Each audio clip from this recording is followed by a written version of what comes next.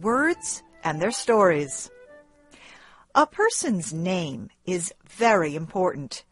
Some names also have special meanings in popular American expressions. To better understand what I mean, sit back and listen. You might even want to get a cup of joe. A cup of coffee. One day, an average Joe was walking down the street. An average Joe is a common person, either male or female. This average Joe was lost. He did not know jack about where he was going. By this, I mean he did not know anything about where to find things in the city. So average Joe asked John Q. Public for directions to the nearest bank. John Q. Public is also a common person, male or female. "Geez Louise," said John Q. Public.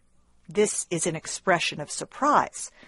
"Geez Louise, don't you know that all banks are closed today? It is Saturday." "For Pete's sake," said average Joe. This is also an expression used to show a feeling like surprise or disappointment. "For Pete's sake, I do not believe you," said average Joe.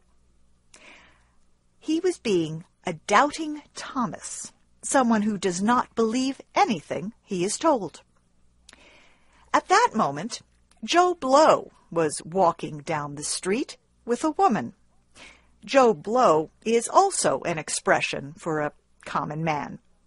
Now, this Joe Blow was not walking next to a plain Jane.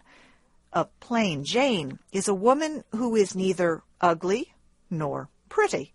She is simply plain. No, the woman with Joe Blow was a real Sheila, a beautiful woman. Average Joe asked the woman if all banks were closed on Saturday. "No way, Jose," she answered. This is a way of saying no. No way, Jose. Many banks are open on Saturdays. Average Joe did not know either of these two people from Adam. That is, he did not know them at all, but he followed their directions to the nearest bank.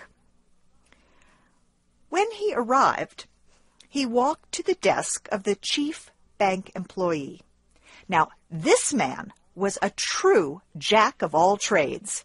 He knew how to do everything. "I am here to withdraw some money so I can pay my taxes to Uncle Sam," said average Joe. Uncle Sam represents the United States government. The banker produced some papers and told average Joe to sign his John Hancock at the bottom. A John Hancock is a person's signed name, a signature. Historically, John Hancock was one of the signers of the United States Declaration of Independence. Hancock had a beautiful signature and signed his name larger than all the others. As average Joe left the bank, he began to sing. But sadly, average Joe was not a good singer.